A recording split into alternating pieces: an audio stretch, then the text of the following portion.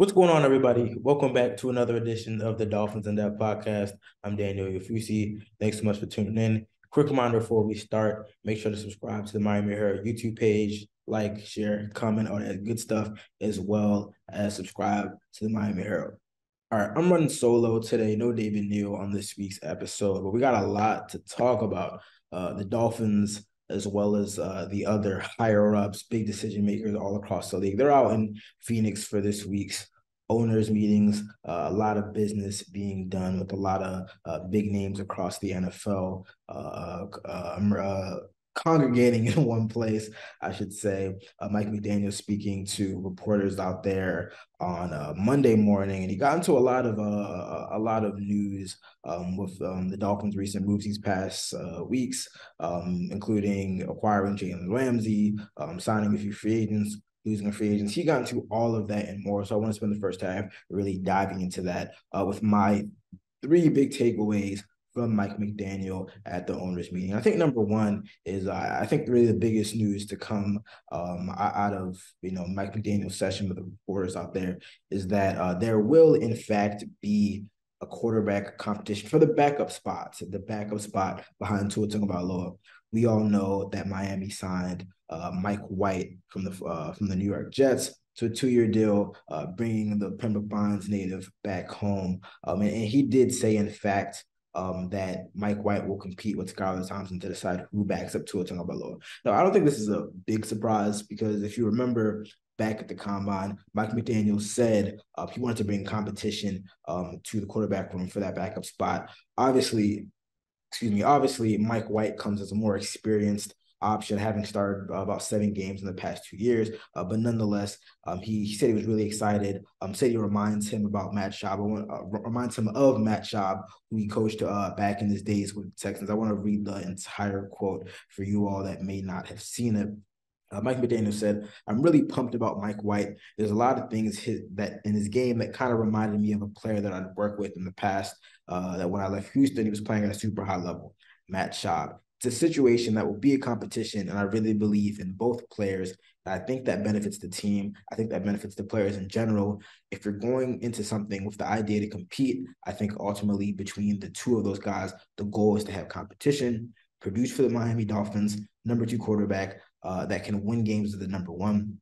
Since the test of time competition has only helped competitors and players in terms of development. So really pumped about that opportunity to have him and really like that room as we have it, as it stands right now. He also spoke about Tua and his offseason, offseason regimen. We all know that he's engaging in jujitsu, judo to kind of work on the way that he falls, to kind of work on the way his body reacts to some of these hits when he's falling down, so we can try to avoid these future head injuries. And he said that he's heard tremendous things about the progress that Tua has made. He said Tua's in a really good spot. So obviously, that's really great news for the Dolphins as it pertains to QB1. We all know that they view him as a QB of the future. They've exercised his 5th-year option. So he's expected to be around for the next 2 years at least. He's under contract for the next 2 years, I should say, as they decide and look at their long-term options with him. But getting back to the backup situation, again, it's going to be a competition between Mike White and Skylar Thompson. We've talked about it before, but I thought the signing of Mike White was an interesting one because I don't think he was necessarily the most sought after, the biggest name backup quarterback available. But he did come fairly cheap. 2 years, $8 million, about the going rate for, a backup quarterback these days. This past season with New York wasn't all that great, but he was playing through a rib injury. Obviously we know about the dysfunction that the Jets had, as well as some other injuries to his supporting cast. So maybe it wasn't the best environment for him.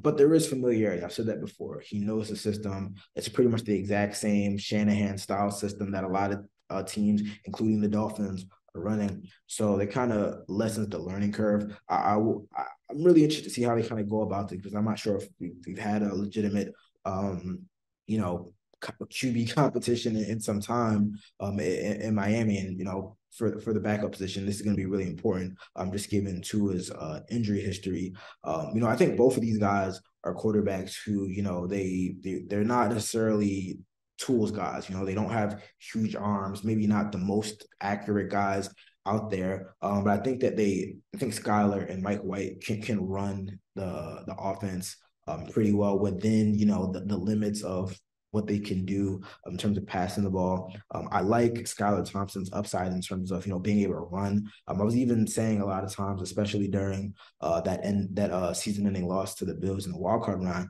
I was curious why Skylar Thompson didn't use his legs more. I thought that was something that, he used to a lot of success in Kansas State, maybe not as much in the NFL.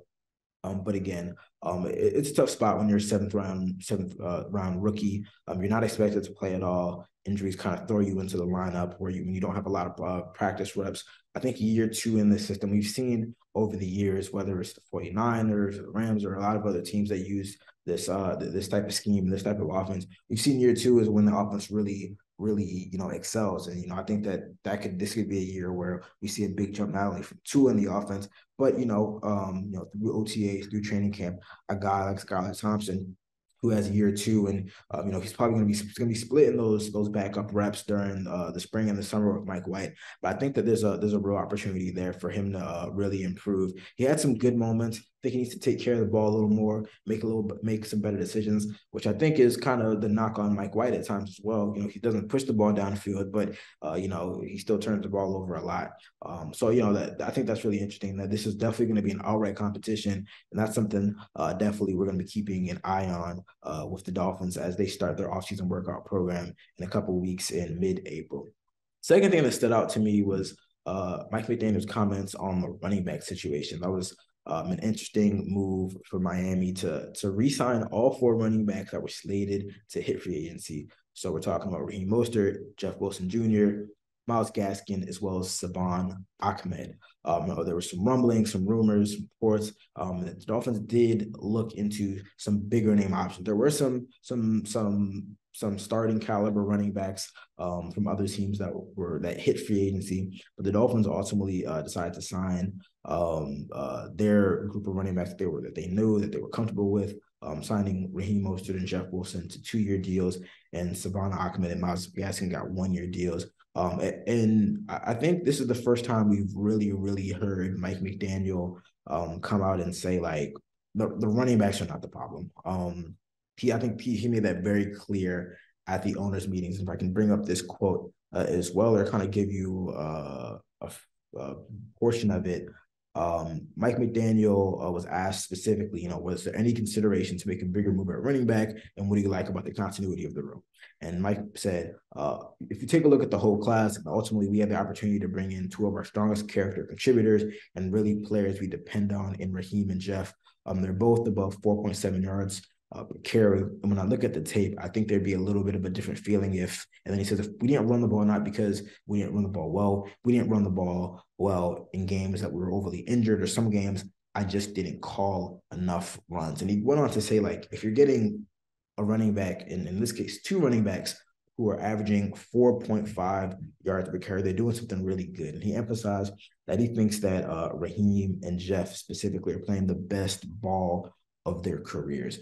And I tend to agree with that. I think that we talked a lot about kind of the value of the running back position. It's a position where you can get a lot of production, but maybe you don't need to invest significant resources. Now, again, the Dolphins were middle of the pack in rushing average this past season. I believe they were tied for 18th at 4.3 yards per carry. But if you really kind of look into that, there were a lot of negative yards. Early in the year, Chase Edmonds didn't really, acclimate to the system very well, and they ended up trading him to Denver. But in the second half of the season, I keep on saying this, you had a lot of really strong performances, maybe not, all linked together, game by game, but whether it was the Browns game, whether it was the Bills game when Raheem Mostert really picked up the load by himself. You saw that there was a lot of potential. I think, again, as I said before, I think these guys ran really hard. I think that you can get very, very good production for them in the construct of the offense, an offense that is going to be geared toward getting the ball to Tyreek Hill and Jalen Waddle. I think they make for really, really good complementary pieces. So, I think this is one of the first times where we've really heard Mike McDaniel come out and say, the problem is not the running backs. We need to run it a little bit more. And again, I think that we'll see that in 2023, where in some situations, especially those short yardage situations, they lean on that running game more. And it's, again, for me, and I'm sure, and I'm not even sure I know because Mike McDaniel has said it.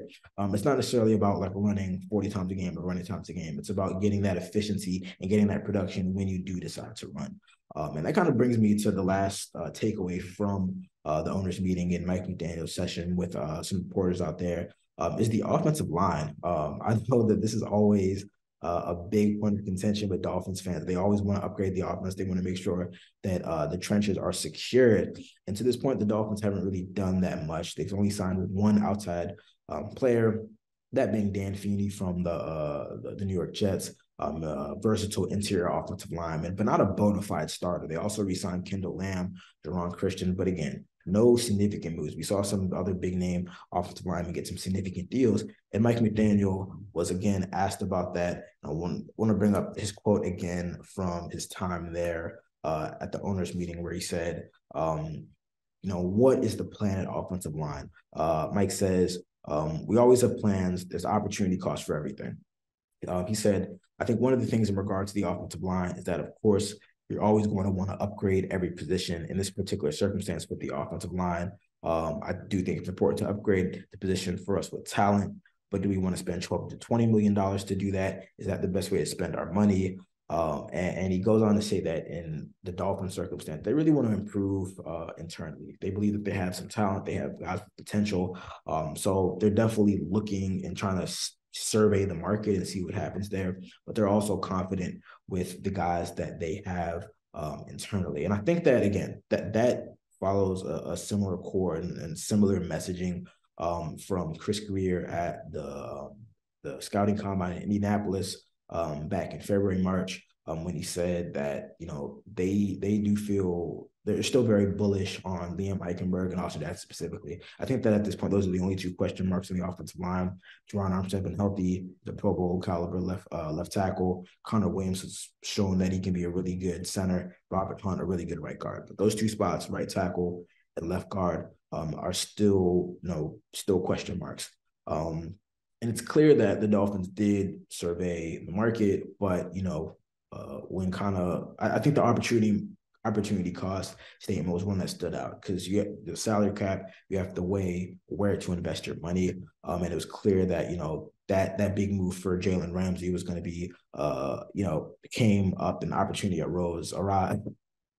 Is that the word? Is that what he said? It came about, and that became a priority for them. And afterward, they had to look in, how do they want to, effectively use their money.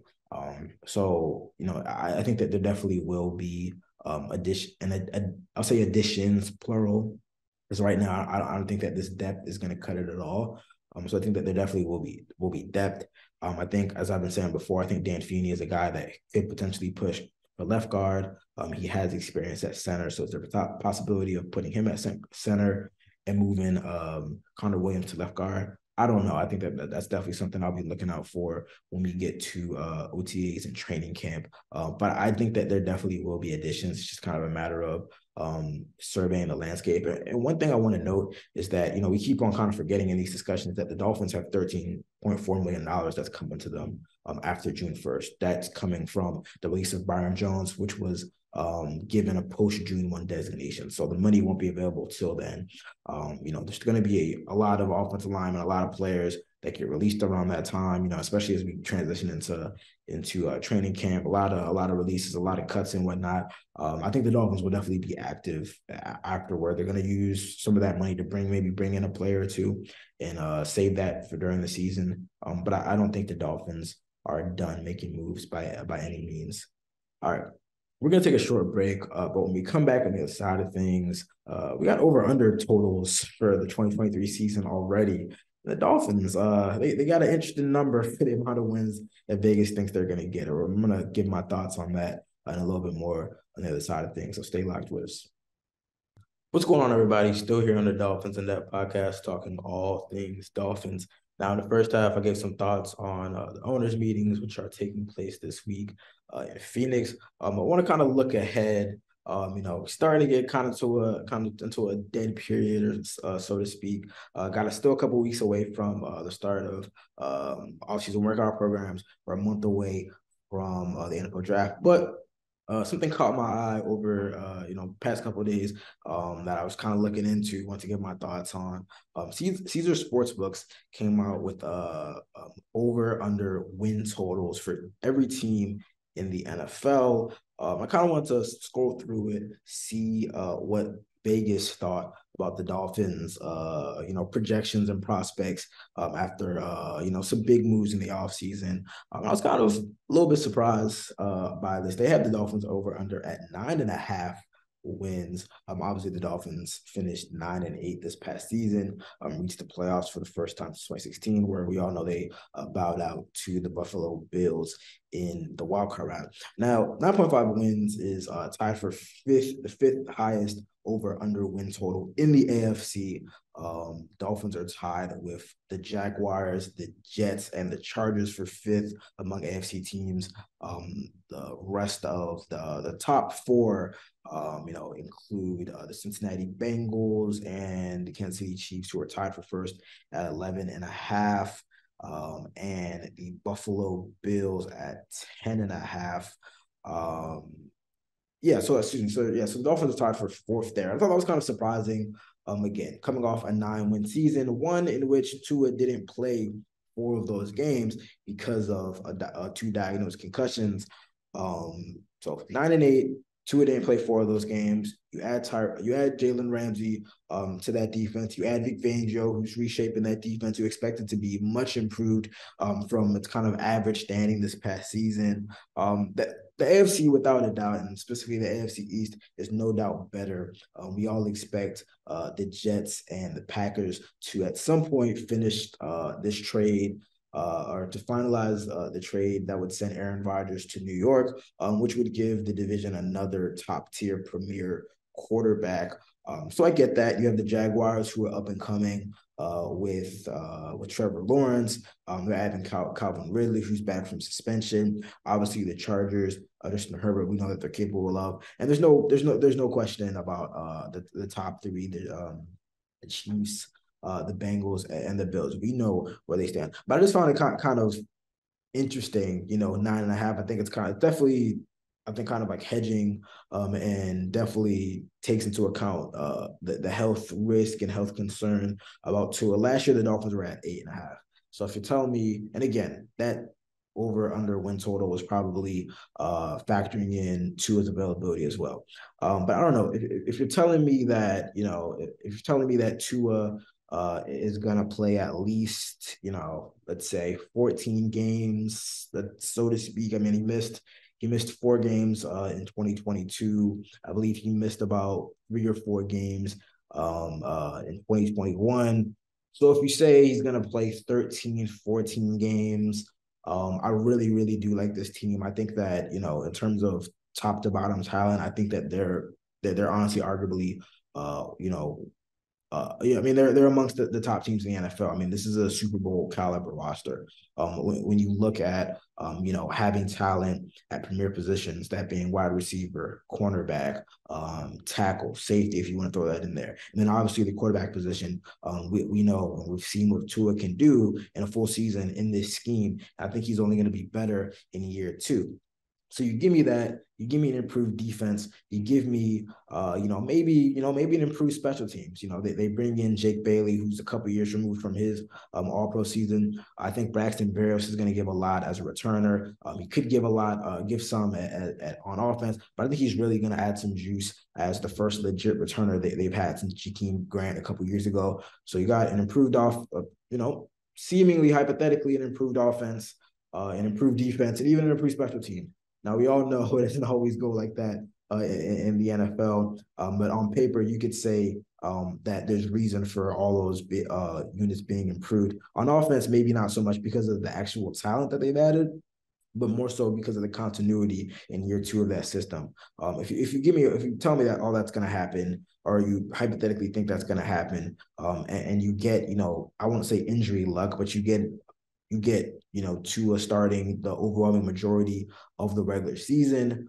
The Dolphins will play a tougher schedule because they finished second in the division as opposed to third the previous year in 2021. So you get a little bit of a tougher schedule, obviously a tougher division with New York, Buffalo being in there, and the rest of the AFC. But I don't know. I think 9.5 is selling this team short. I saw this as a 9-10 win team last year.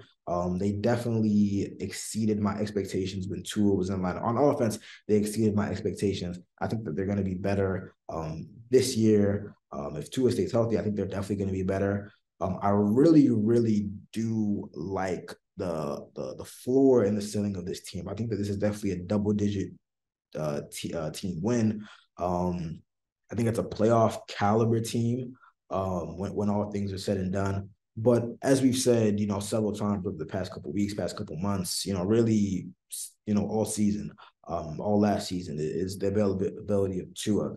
If he can, he as the case with a lot of teams, if he is in the lineup, he changes the fortunes and the projections of this team.